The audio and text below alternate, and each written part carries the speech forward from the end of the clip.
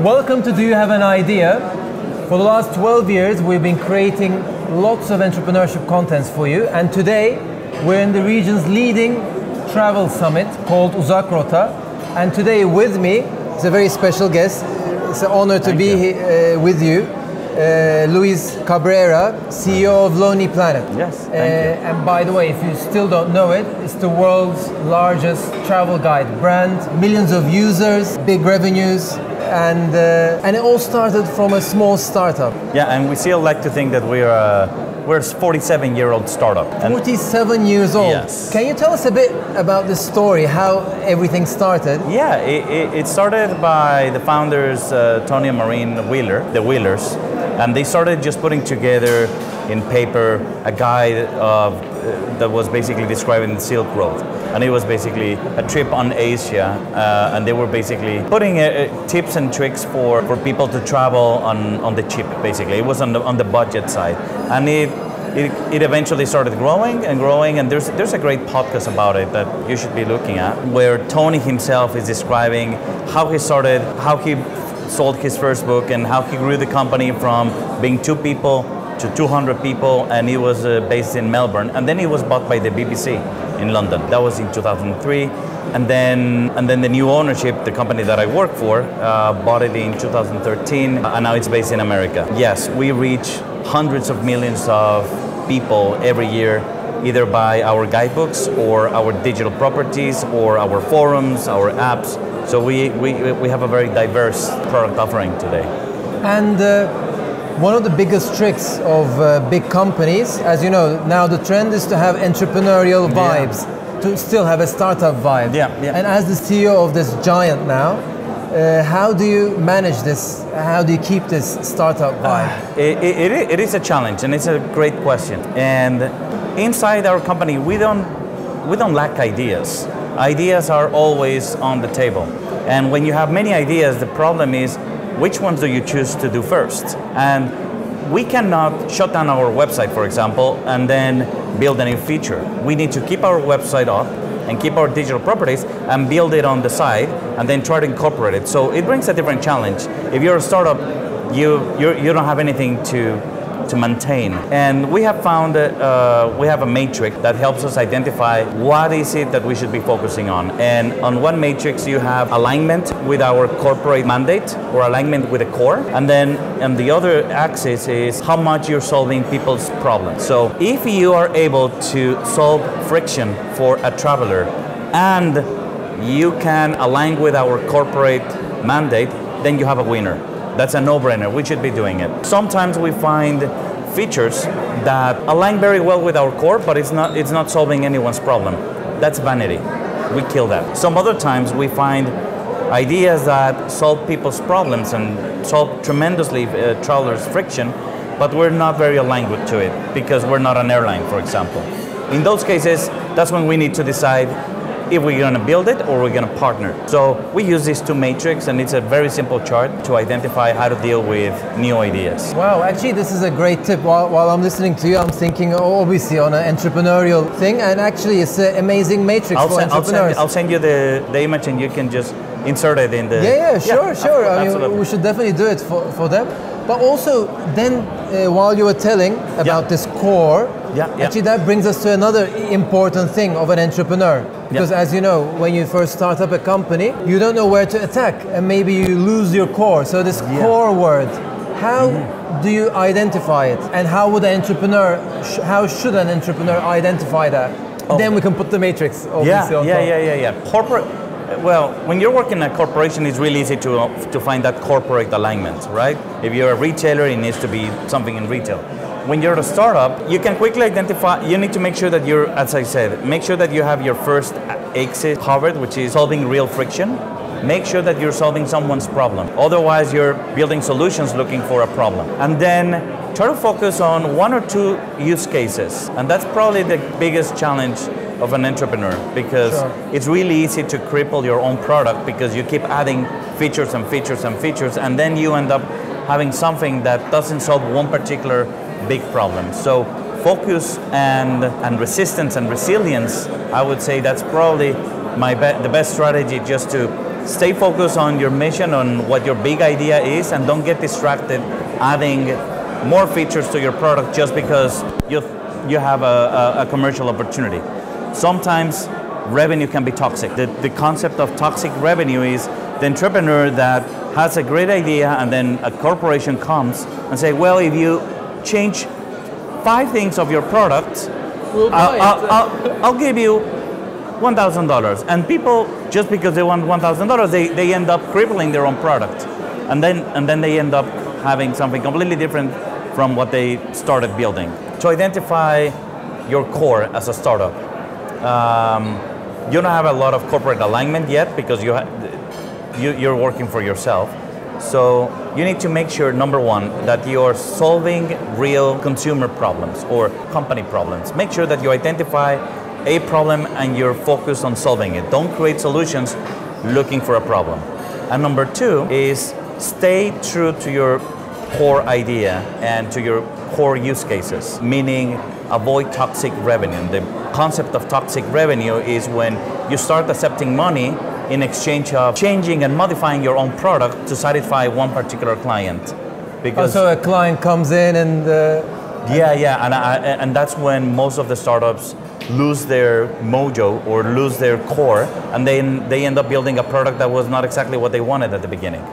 And you end up building something custom for one client. So it is a challenge. If you have the capacity to resist the urgency and not fall in the trap of toxic revenue, I think you will be very soon finding your core. Perfect. And actually, since we've found you, I mean, the whole travel industry flows in a way on Lonely Planet. Yeah. And what trends can you tell us? And that will be tips, idea tips for entrepreneurs in the travel industry. What's going on now, and where should the entrepreneurs target? I would suggest that you look at the flow deal. If you look in the last 5 years, how many startups were created in the travel space? About 1,500. And you start identifying what are the themes that most of these companies are trying to get into.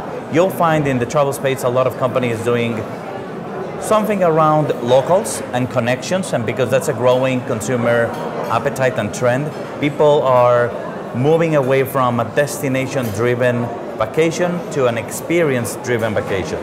So people don't care that much about the place, they care more about the experience that they're gonna have. And it's gonna be about connecting with locals, food, adventure, it can be a lot of things. It's no longer just sitting on the pool and then just having a beach and a cocoa. It's about doing something. So a lot of companies were emerging on the local side, on the enabling local connections. Then another growing trend is on VR and AR. And I think that's going to be the future of travel.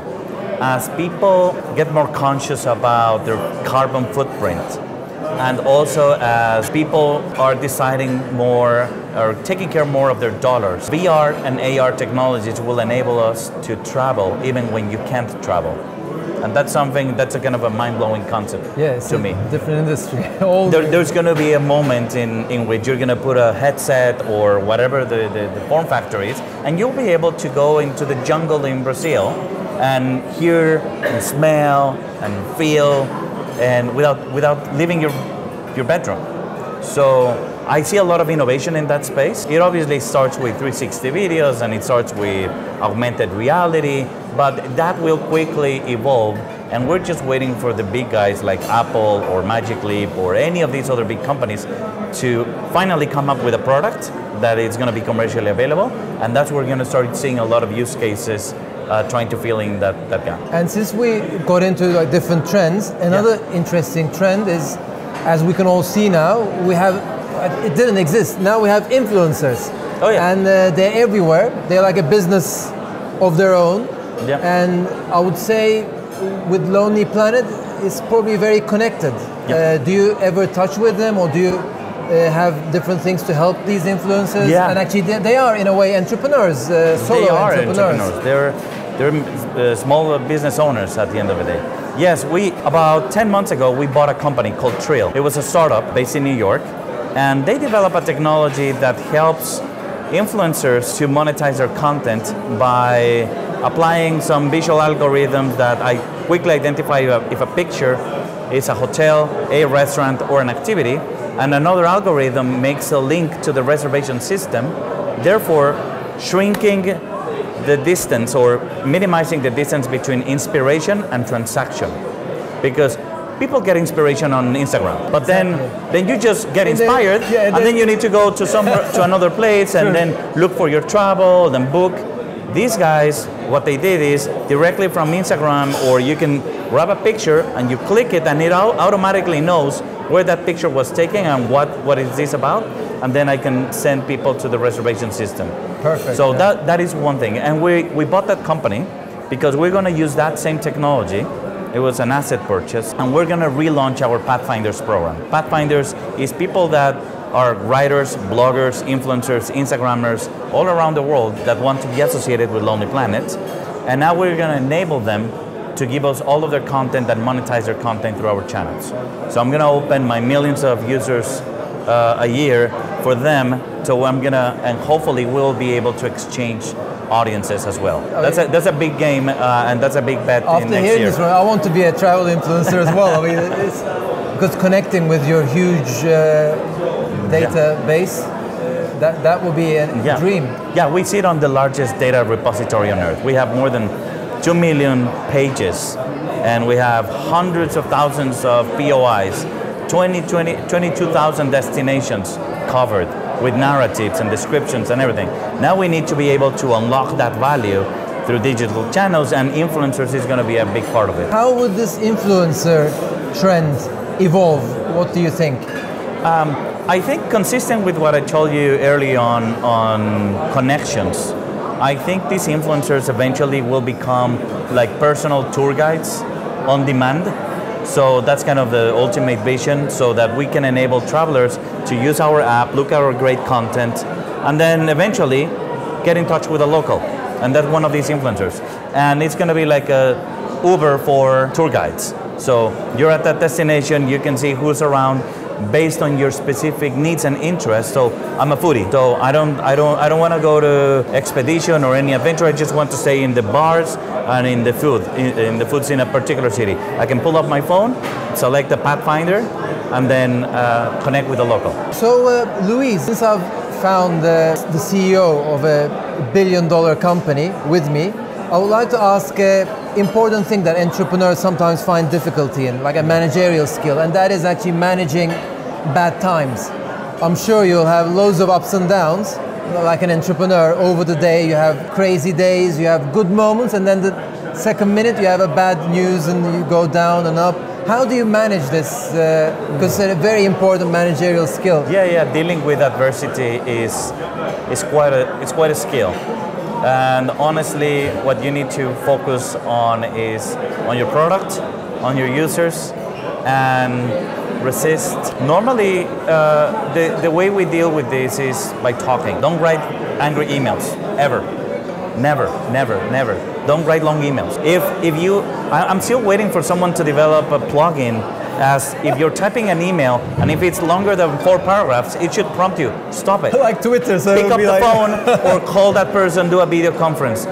Talk with people.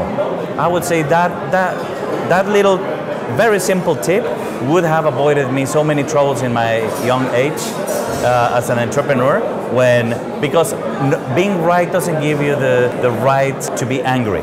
Use that being right as a positive and to influence others, and talk. And you need to compromise many times.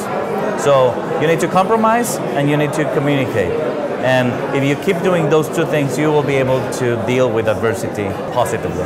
That's an amazing tip for entrepreneurs. All right. Thank you. Thank you so much, Luis Cabrera. Cabrera. I had so many more questions. Yeah. But amazing. Let's do more of this. Yeah, definitely. I mean, amazing vision, amazing company. We had Luis Cabrera from Lonely Planet, CEO of Lonely Planet. We had loads of tips, especially for travel entrepreneurs. Hear more about more entrepreneurship content, please subscribe. And till the next video, goodbye.